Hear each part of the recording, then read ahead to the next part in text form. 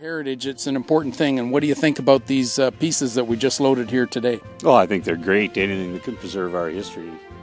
And it was a good aircraft. It was sturdy, and well, it brought me back 32 times. Wow.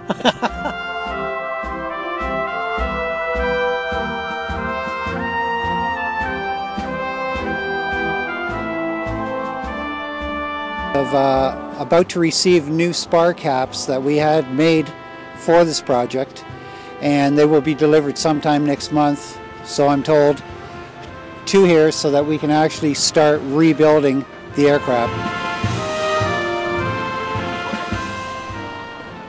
My name is George Roskopf. I'm the Director of Engineering. I'm going to be the actual one who starts rebuilding this aircraft from scratch. As you can see in the background, we're starting to unload the second section of what is on the container. We're about to take out the engine firewalls and engine mounts.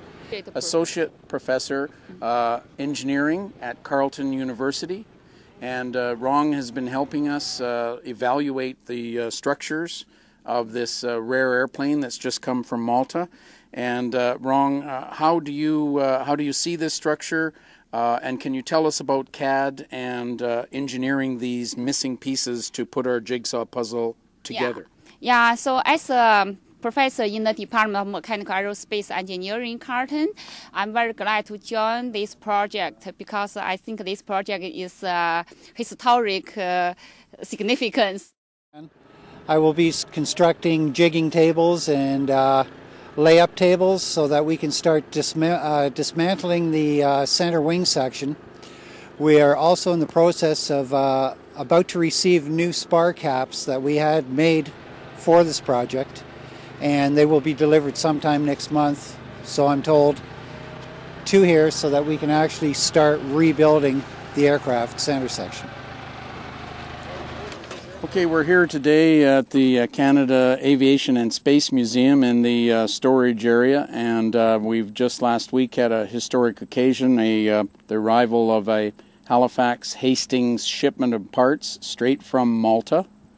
I'm here with George Roskopf, our engineering director at Halifax 57 Rescue. I wanted to show you this little sign here, and this is from Mario Zamit of Malta, and he put that inside the container as a greetings when the container came to Canada.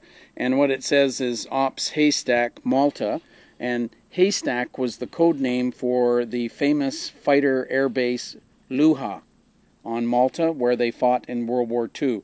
So we actually loaded the container at Luha in Malta. So there's a nice little greeting from Mario. He did all our work to load the container. And George, now that you've seen all of the wing boxes and landing gear and everything you've got, have you got enough to get started? And what would be your first major step? Well, as you once said in the tape from Lake Mayosa, it isn't pretty, but we can definitely make a new one. Yeah, that's right. And so George and I were looking at all of the structure and all of the parts. And if I can simplify it for you, we are going to show you shots of the wing boxes and everything. But if I can simplify it for you, I'll just show you this. Excuse my fingers.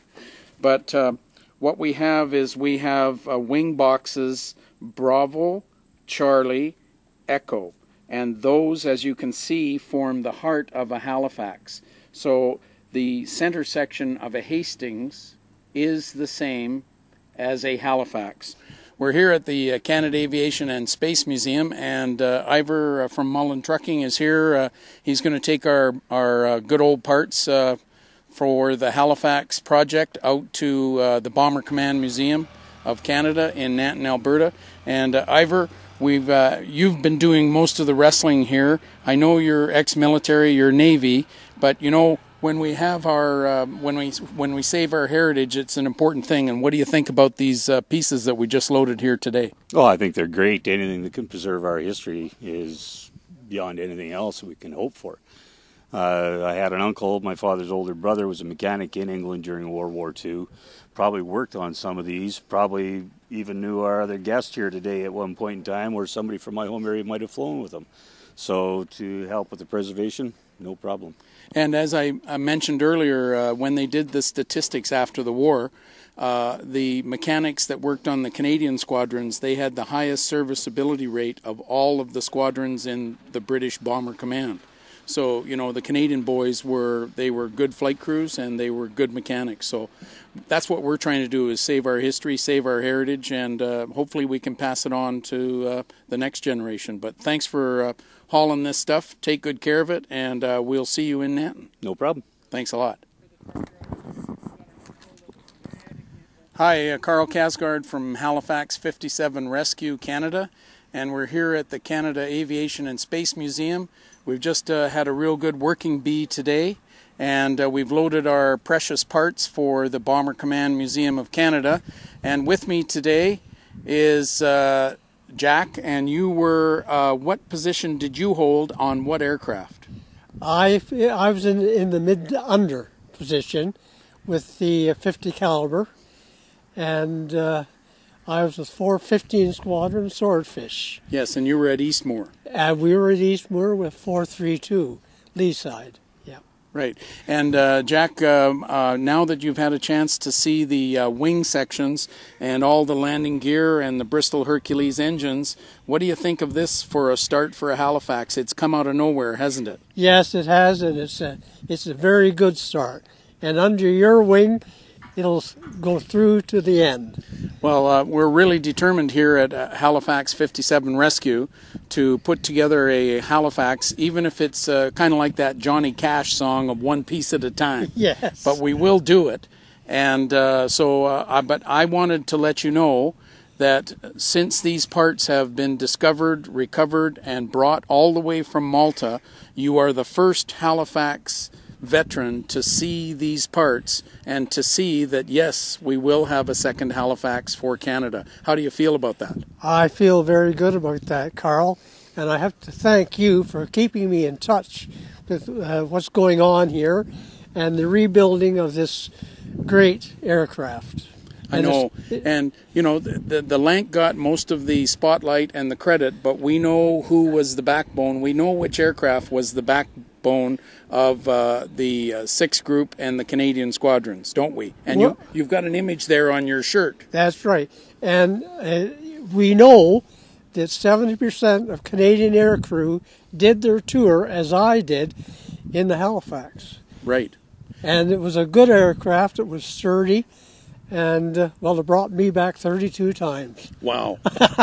You dodged bullets for us, and we do appreciate our freedom, and thanks for fighting for us. Well, thank you very much. And I wanted to let you know that because you're the first veteran, Halifax veteran, to see the beginnings of a Halifax project for Canada, a second Halifax, that we at Halifax 57 Rescue have a little token of appreciation for you fighting for our freedom.